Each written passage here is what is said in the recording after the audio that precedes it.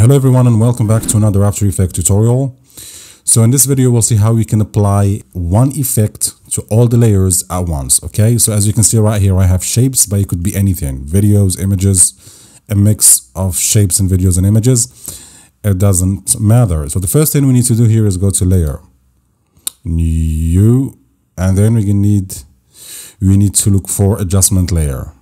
Okay, and now anything we'll do, all the effects we'll do, we will apply it to this new adjustment layer that we added. So I'm going to head to Effects Controls, Adjustment Layer 2. You can rename it if you want.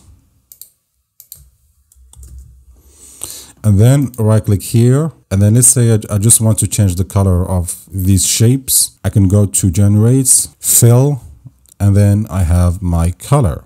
Okay, you can see it as it's applied to all layers. Let's go ahead and add something else.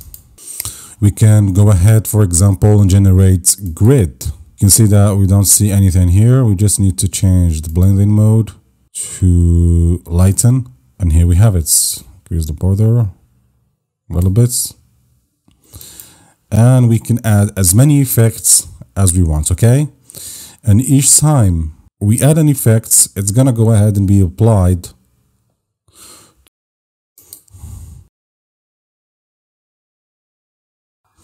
So that's pretty much it for this video, guys, and see you on the next one.